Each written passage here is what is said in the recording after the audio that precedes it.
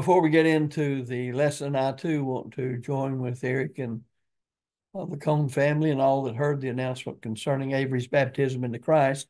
We rejoice with them and with her. And it's wonderful to see someone make that decision.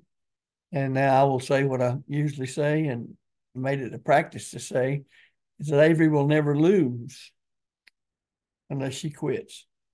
And that's the way it is with every one of us. And thus we're taught to be steadfast, unmovable, always abounding in the work of the Lord, for as much as we know our labor is not in vain in the Lord. 1 Corinthians 15:58. And of course, when you're baptized for the remission of your sins, you're baptized into Christ. Galatians 3:27. Therein, God has located all spiritual blessings in heavenly places, being children of God, knowing our sins are forgiven, and that we are reconciled to God and justified in his sight. Truly, we're his children, members of his family, the Lord's church that the Lord purchased with his blood. So we certainly rejoice with Avery in her obedience to the gospel and our prayers for her to live the righteous life before God. Well, we continue to study in the book of John. We just finished last week the account John gave us in chapter 19 of the crucifixion of our Lord and Savior, Jesus Christ. And then he says something that is why he's really writing this whole book. And really, if you go over and read his epistles, 1st, 2nd, 3rd John, especially the first one, he does the same thing. He said in verse 35, and he that saw it bare record, and his record is true, and he knoweth that he saith true, that ye might believe. Now there's the key to the whole thing. He is giving testimony not only of himself as an apostle of Jesus Christ, but he's giving all these other people's testimony that Jesus of Nazareth is the only begotten Son of God, the Word, the eternal Word, John 1, 1 and 2, that was made flesh. And the apostles and others beheld him. And he'll say this again at the end of the book also, John 1, 1 and 2 and verse 14. So we need to be mindful of the fact that when we're admonished to the inspired apostle Paul in 1 Thessalonians 5, verse 21, prove all things, hold fast that which is good, that we have here, even if you look at just these books as secular history, they are ancient books. They have come down to us from that time period. And I think you will find today that more and more of the scholars of that time period, and even those who don't believe in Christ as Son of God, will recognize the books of the Bible, and I especially am thinking of the New Testament books, as truly books of antiquity. Thus, they must be dealt with as things that did happen in past time and space, in history. And that causes us then to consider them as matters of either lying to us or representing the facts contained in them accurately. And that causes us to think and to reason as God created us so to do. And having an honest and good heart, we know whether we do or we don't. We take the evidence, we reason with it, and we conclude just what Thomas said, my Lord and my God. Now, as we go with this further, we see in verse 36 and through verse 42, the burial of Jesus Christ. You remember it's Joseph of Arimathea, a disciple of the Lord, but it makes it clear that he was one secretly because he was afraid of the Jews. But he had enough courage this time to ask Pilate that he could take the body of Christ away and take care of it as they normally would do. And Pilate grants him permission. So Joseph took the body. And we find then that Nicodemus, who we studied in John 3, came also. And he brought the embalming matters, bringing a mixture of myrrh and aloes. And the scriptures say it was about 100-pound weight. And then they took the body of Jesus and they bound it in linen wrappings with the spices. And it says that's as the custom in burying, as far as the Jews are concerned. Then it tells us that in the place where he was crucified, there was a garden. So this is not, the place they buried him is not very far from where he was crucified. Now, it's very interesting to note that none of this is being done in secret. It's very public. And that's very important for us to stop and think about for a minute. It won't be long before the day of Pentecost will come and the church will begin. Peter, the other apostles, will preach with the miraculous elements of the Holy Spirit involved in that. You can read of in Acts 2. And Peter makes it very clear that Jesus was raised from the dead. Now, again, this being a public place where he was crucified and the garden near where he was crucified, they could have easily pointed out that, well, his body's still there, but they didn't. I suggest sometimes, though we won't do it now, that you'll remember, as I said last week, that the Jews, in trying to discredit the preaching of the gospel, said, they slide through the teeth, that his disciples came by night and took the body away. Well, it's interesting that they did not try to bring the body forth and say, here he is. These fellows are lying. So by the very fact that they came up with the idea and said that the disciples have stolen his body, means that they couldn't produce the body. And they're not about to admit that he was raised from the dead. So now in the place where he was crucified, there was a garden. And in the garden, a new tomb in which no one had yet been laid. Therefore, on the account of the Jewish day of preparation, because the tomb was nearby, they laid Jesus there. So we come to the end of this chapter and we see that, as John's reminded us, and I noted a while ago and read it to us, verse 35, why is he recording all of this? Because he wants people to believe that Jesus Christ of Nazareth is the Son of God, that he is who he claimed to be, the way, the truth, and the life. And no man comes to the Father but by him, John 14:6. So according to this particular chapter, Pilate, the Roman governor, could find no cause of death in him. And of course, many Old Testament prophecies. And by the way, many prophecies the Lord himself made were fulfilled in his death on the cross.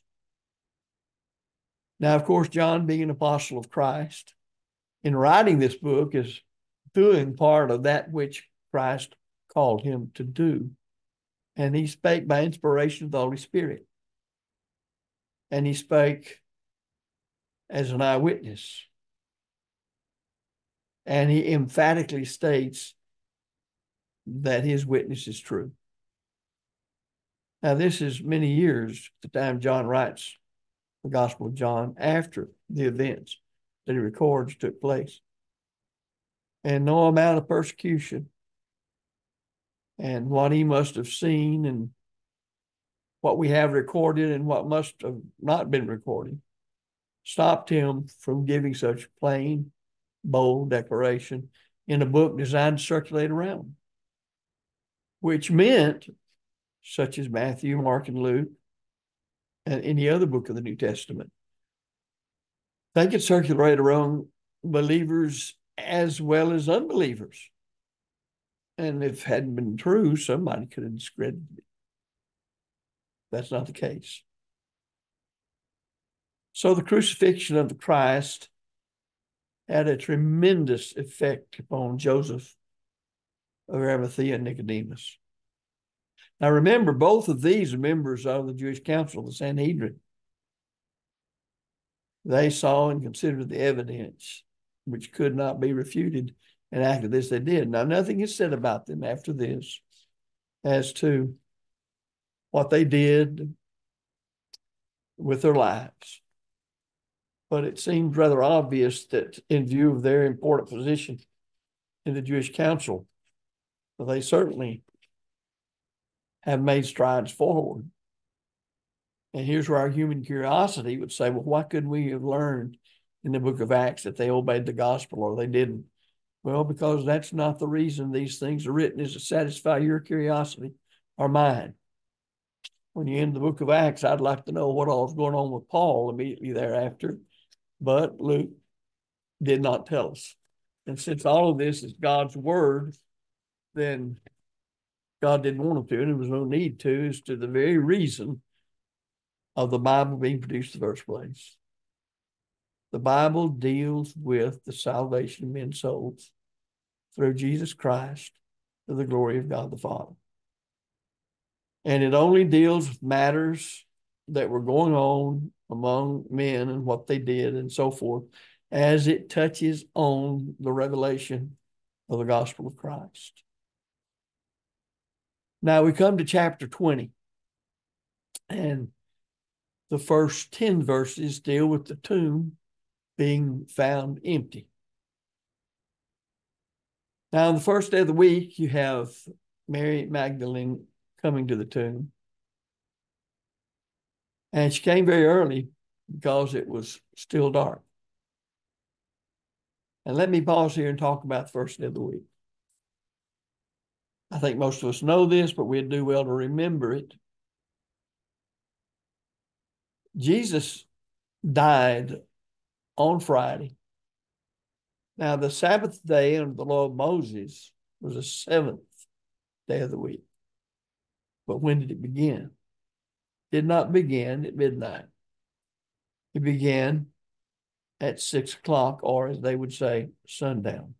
That's the reason they rushed, to get those people off the cross and have that all taken care of before the Sabbath began.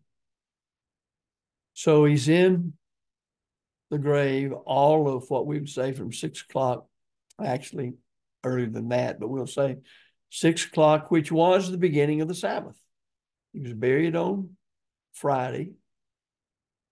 He was in the tomb all through what we would call Friday night, Saturday. But then the first day of the week began at 6 o'clock on Saturday. And of course, it began late in the evening or early night, being around 6, sundown. And thus we find that Mary Magdalene is coming to the tomb before daylight on the first day of the week. Now, the Jews would round off things, that is, numbers.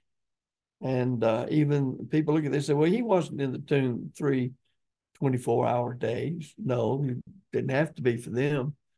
He was in the tomb on part of one day, all of one day, and part of another day. And that was 3 days as far as they were concerned. So we need to understand, as I say many times, as we interpret Scripture, that the truth of God does not change, but it was given 2,000 years ago into a people who are different technology, different language, different customs. And thus we must weed out the customs and the technology and all of that and bring the truth on over to us. The truth doesn't change. Customs, situations, and circumstances, all of that do change, and they'll continue to change. So when she comes, it's still dark, early on the first day of the week. She saw something, and it was that the stone was already rolled away from before the tomb. Now, the way they normally did those things, you had a tomb cut into the rock, and they would cut a sort of a trench like out of the rock in front of it.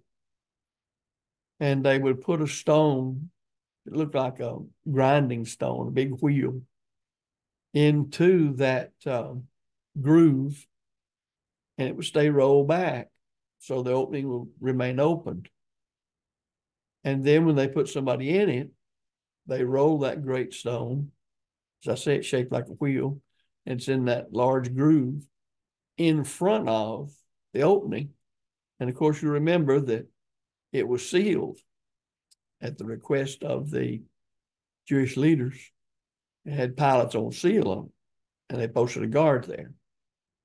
And that's the common way it was done. Now, if you go to Jerusalem today, you can go, unless somebody's destroyed it or something, to what's called the tomb of Queen Helen, who was Constantine's mother.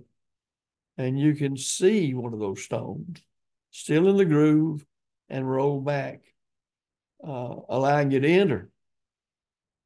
And I know that's the case because I went there and entered and crawled through into the tomb. And it was a monstrous-sized place with other rooms leading off from it. But that was the general way that they did things when they actually prepared a tomb to suit themselves. And thus, that's what you have.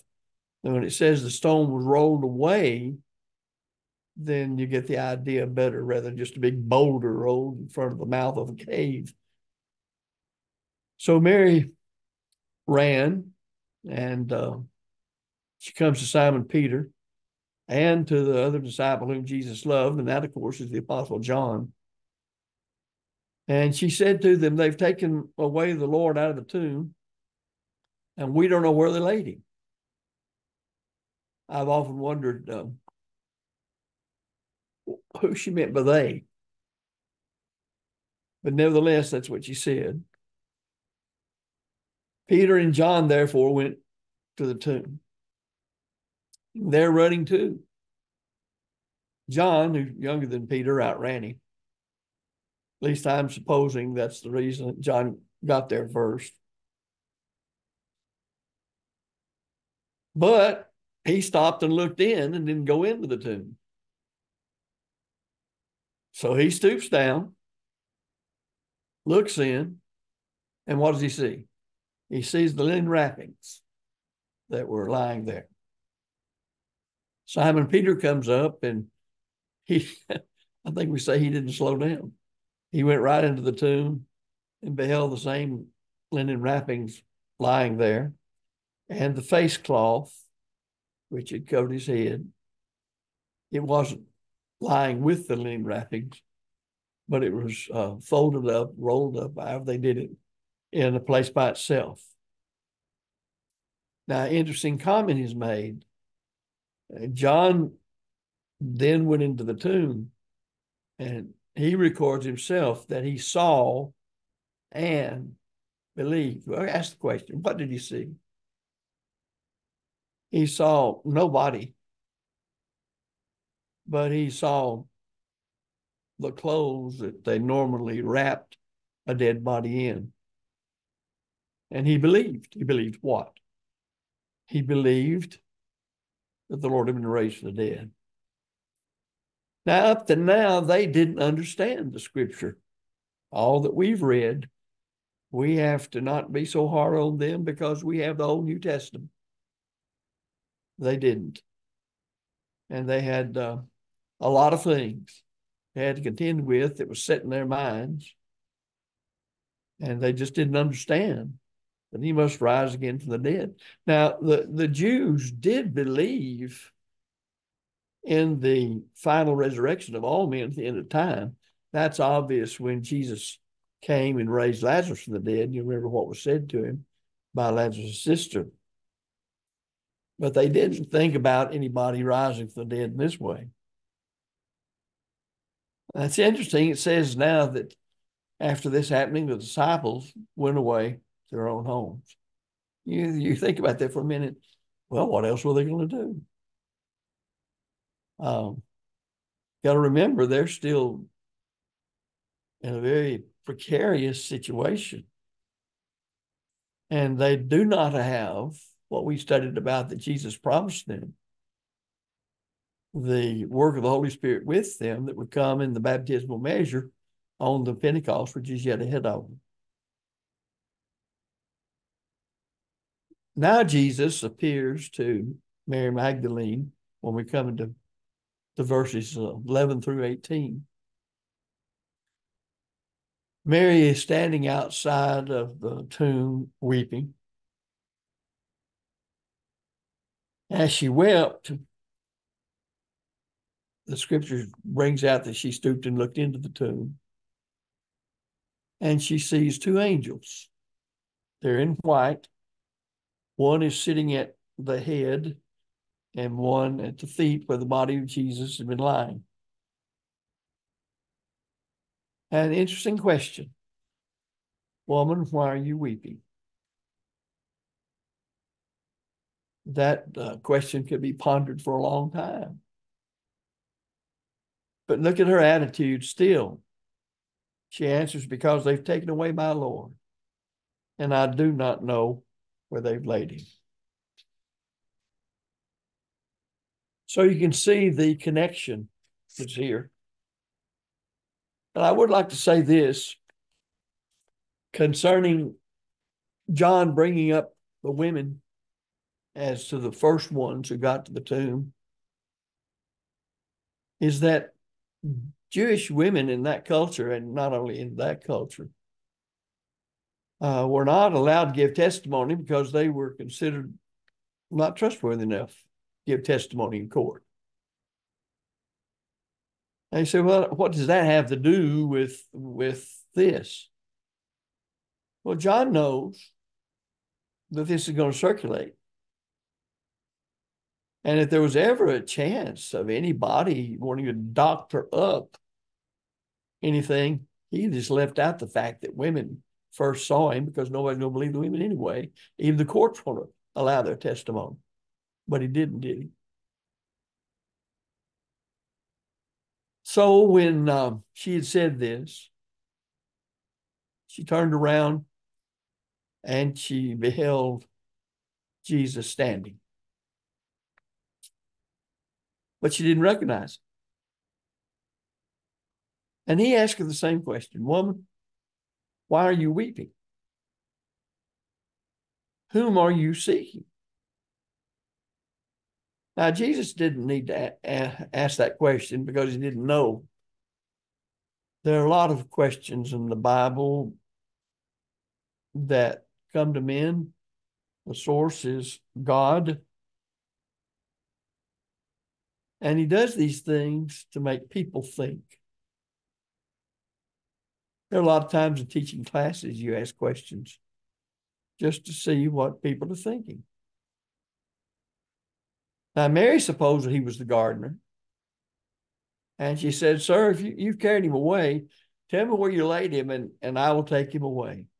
I've always chuckled at that a little bit, because how's she going to carry a dead body? Now, she may not have had that in mind. She may have had in mind getting somebody to help her. But where would she take him? Then Jesus said to her, Mary. She turned and said to him, Rabboni, which means teacher. Jesus said to her, and this is more the way the Greek reads, don't keep on clinging to me, not just touch me not. But he did say, for I've not yet ascended to the Father. But go to the brethren, say to him, I ascend to my Father and your Father, and my God and your God. Well, Mary came quickly and announced to the disciples, I have seen the Lord, and that he had said these things to them. Well, this brings us down to John's record from verses 19 through 23, where Jesus then appears to the disciples. They were sort of left on hold there. That Mary has said this to the disciples.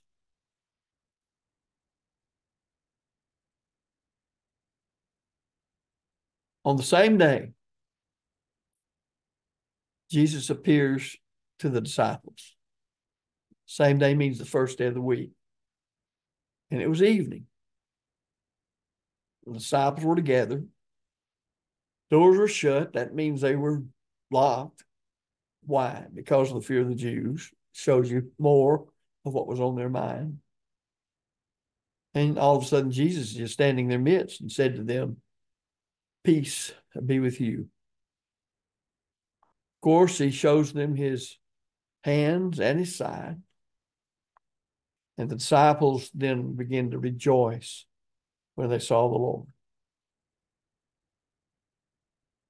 I think it's interesting that he does show the nail scars in his hands and feet, his spear scar in his side,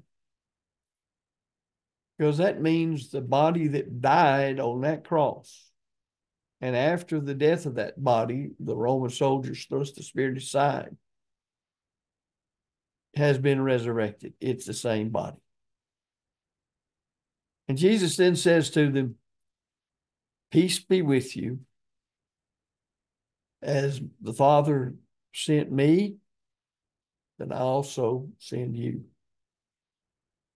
And then symbolically, the Lord breathed on them and said to them, "Receive ye the Holy Spirit." Now, that has not happened yet. It won't happen for a while. But he's reminding them of who they are, apostles of Jesus Christ. They're not equipped yet to do what he called them to do. They're getting that way in their own witnessing personally of what they've seen. But they've not yet, as I said earlier, been baptized with the Holy Spirit. But he does say, if you forgive the sins of any, their sins are forgiven. If you retain the sins of any, they've been retained. Well, some people read that and get the idea that, well, I guess whoever they decided to forgive, they did, and they didn't want to, they didn't have to. That misses the whole point. Only Jesus or God forgives sins. All sin that may involve other people is ultimately and finally against God. Sin's the only thing that separates somebody from God. God being a perfectly just God, something must be done so that sinners can be reconciled. There has to be a way they can be justified, and God remained a perfectly just God. And so we're seeing the process happen right here, in that one of the Godhead three could become a man, be tempted in every point like as we are, yet without sin. Thus the Lamb of God which takes away the sin of the world. And as Isaiah had forecast in Isaiah 53 and other prophets had said, he would die for no sins or evil or criminal acts he did, but die on behalf of others. And thus, when we put our faith in him and the gospel system in compliance with his will, then we can be blessed by the fact that he shed his blood for the remission of all men's sins. Thus, when believers who've repented are baptized into Christ, they're immersed in water, they are buried with Christ in baptism, they're baptized into his death, Romans 6:3-4, Colossians 2:12. In the likeness of his death, burial, and resurrection, they are raised to walk in newness of life, a new creature. In what sense? Spiritually. They're reconciled to God. They're set apart. They're saints. They're children of God, members of the body of Christ, members of the Lord's church, citizens of the kingdom of heaven. So we're seeing this take place. Well, then why did he say this? Because it's through the apostles that he would reveal by the Holy Spirit the gospel and the totality of the New Testament of Jesus Christ. First orally, And by the miracle signs and wonders, the apostles did prove that the message was from heaven and not from men. And then by inspiration of the Holy Spirit, 2 Timothy 3:16-17, they and others who had the gift of prophecy through the laying on of the apostles' hands, such as Jude or Luke, they would write what we have as the New Testament. I say they would write. They're writing the will of Christ. That's when it's called the New Testament of Christ. But it is the sword of the Spirit, Ephesians 6:17. So it's Christ through the Spirit revealing the will of God, the gospel of Christ system, the seed of the kingdom, which is the word of God, Luke 8:11. The gospel, God's power to save men from sin, Romans 1:16. And thus, these men,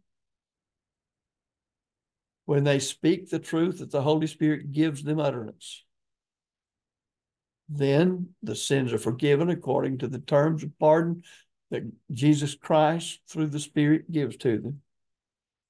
And that's what happens. If you want to see it demonstrated, in the day the church started in Acts 2, on that first Pentecost, following the resurrection of Christ. Now, when we come into verses 24 through 29, we have another one brought, another person to testify that Jesus Christ of Nazareth is the Son of God. And that is Thomas. Jesus appears to Thomas because he wasn't with them. That is, the disciples, the apostles, when he first appeared to them. And he wasn't believing what they were saying. And they said, "We've seen the Lord." And Thomas says, "Unless I shall see his hands, the imprint of the nails, and put my finger into the place of the nails, and my hand into his side, I will not believe." Well, the Lord somehow must have been listening in. That's a nice way to say it, because Christ is omniscient. So after 8 days, he's with the disciples again. They're inside. Thomas is with them now. Well, Jesus comes again in their midst, although the door is shut, we might say locked, and they're still fearful of the Jews. All of a sudden, there he is standing in their midst. Well, that would get somebody's attention, it seems to me. But he gives them the same salutation, "Peace be with you." And then he turns to Thomas and says, "Reach hither your finger and see my hands," and so on and so forth, about examining the evidence. Because Thomas had said, "I won't believe." And immediately he says nothing but, "My Lord and my God."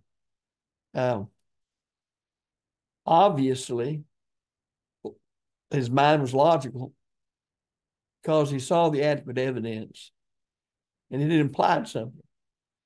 It implied that this body is the body of Jesus Christ, who I've been following for over 3 years. He's the one that was nailed to the cross and died on the cross, was taken down and put into the tomb.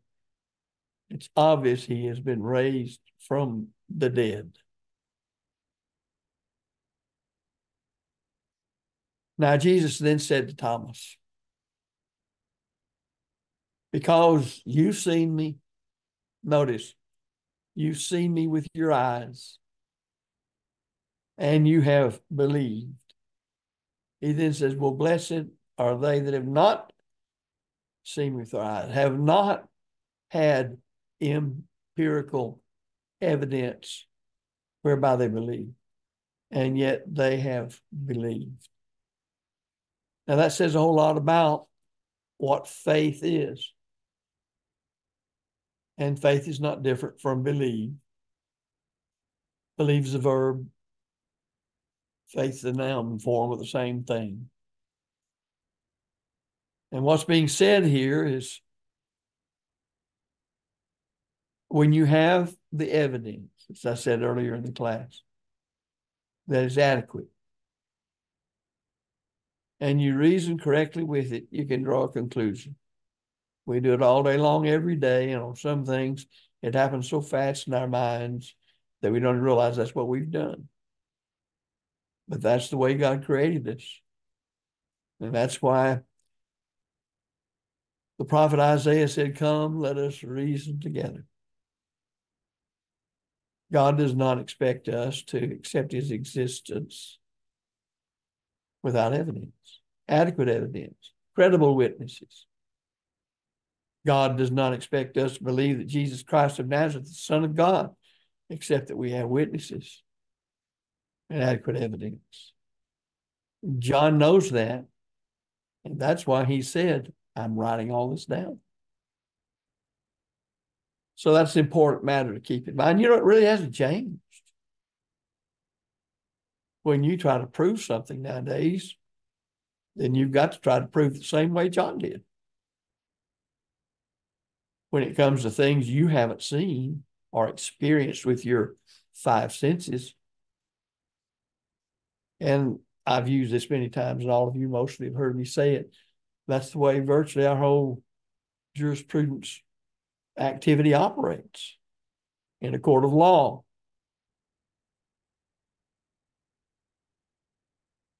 We have now John's great and wonderful purpose statement that we've quoted so often.